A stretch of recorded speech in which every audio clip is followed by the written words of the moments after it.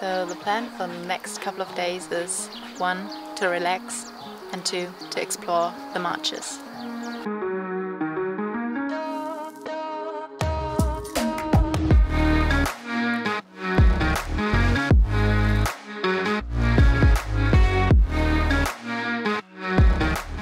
Hi, I'm Zoe.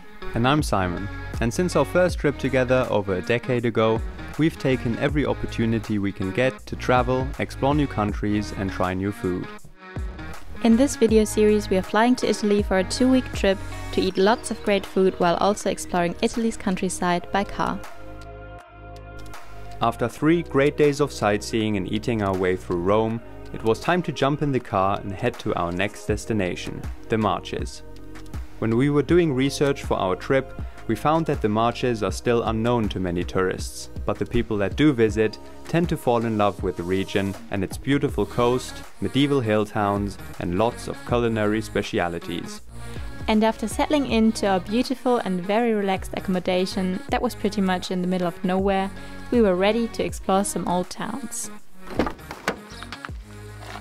We are driving to Ascoli Piceno now, which is a little town, and they're supposed to have a really nice piazza, just like the middle of town. So how's driving in Italy? It's great, very organized,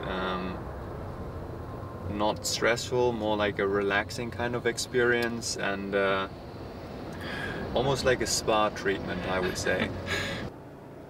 Yep, we're standing.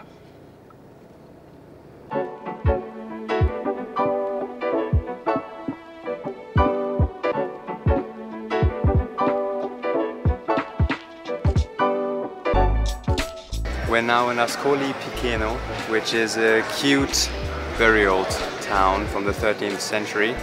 And food-wise they are known for frying everything, even their drinking water and the air.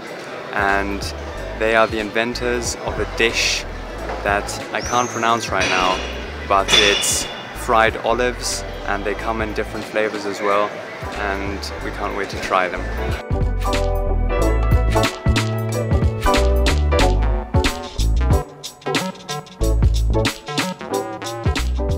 Got a little tasting basket here of the fried Ascoli olives and also some other fried stuff like potatoes. I think we have zucchini. Let's try this.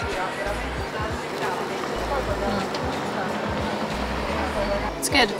I mean, I love olives in general, so I'm very easy to impress. Most of the time frying makes things better, and this is also the case here with the Ascoli olives. It gives them a nice crunch. And the meat in the middle also adds some nice flavor and texture as well. It's like a good mix of the 3 different textures, but the olive is still in focus, which I really like.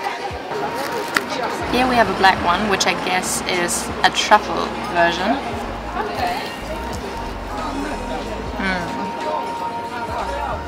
The truffle taste really comes through, and well, apart from that, it's the same thing, but very delicious. I think this is the one with only vegetables. It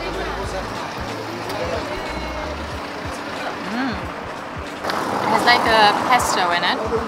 I think the truffle is my favorite, then this one, and then the original, because I don't know, I'm not that big fan of different meats mixed together. We also have some potato crisps in there, and I don't think they're Ascoli Piceno speciality. I think I've eaten them before somewhere, but yeah, they're not bad. Can't go wrong with those. No. What's that? They do fry everything here. Yeah.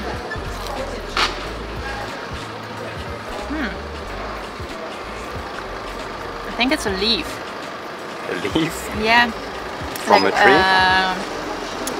I think it's sage. But isn't sage these tiny leaves? Maybe it's a big sage leaf. How is it? It's good. It's different. Okay. That was good. Well, that completes our basket except for these here.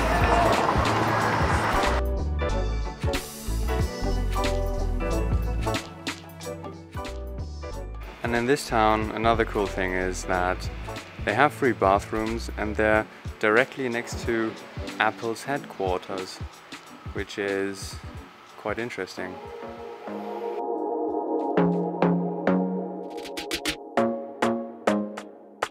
Let's try this. I have tiramisu and Ferrero Kiss, or baci as they call it here, and looks amazing. Yeah, the tiramisu is really good. So I read that the Nutella flavor is supposed to be really good, and the ice cream is melting already. So let's give this a try. It's Nutella, and then also this green looking stuff is also Nutella, but with pistachio flavor.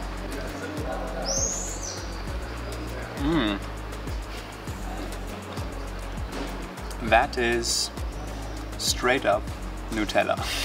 It tastes as if I'm eating cold Nutella. Tastes really nice. But, nothing wrong with that. But it also tastes like a mistake. Hey, let me try. Sorry, but this is no ice cream, this is just Nutella.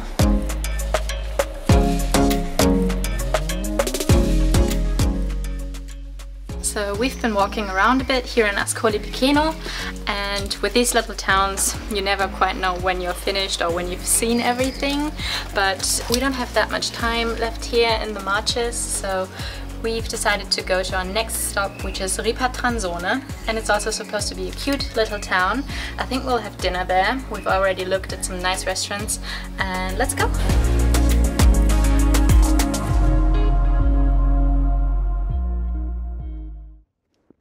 So we're on a very steep and narrow way up the hill to Ripatransone, and it was not an easy way.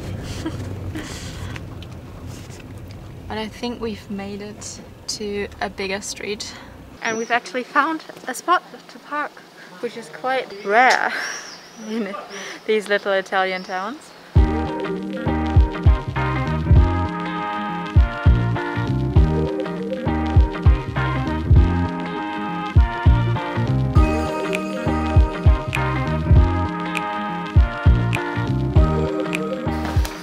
I don't get it. Where's the street? The sign stopped. Found it.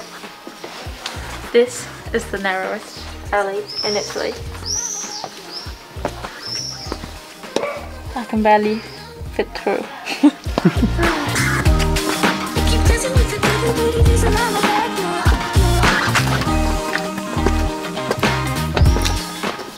Are you comfortable? Oh, let's pull you out. Thanks. No problem.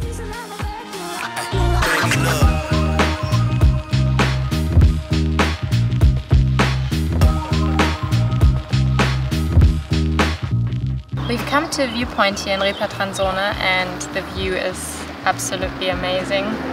You can see so wide and so far. Ripatransone is exactly how I've painted an old Italian town in my head.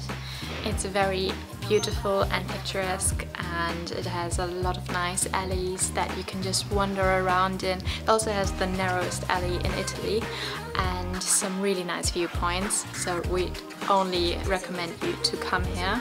I think it's even more beautiful than Ascoli Piceno, where we were earlier today, and yeah, now I hope we'll find a good restaurant to eat some pasta.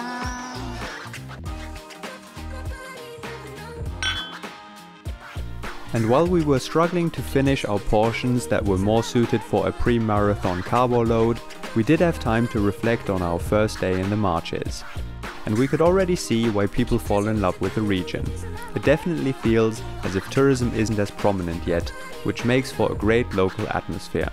Also, the hilly landscape gives you stunning views, and we were already looking forward to exploring the coast the next day.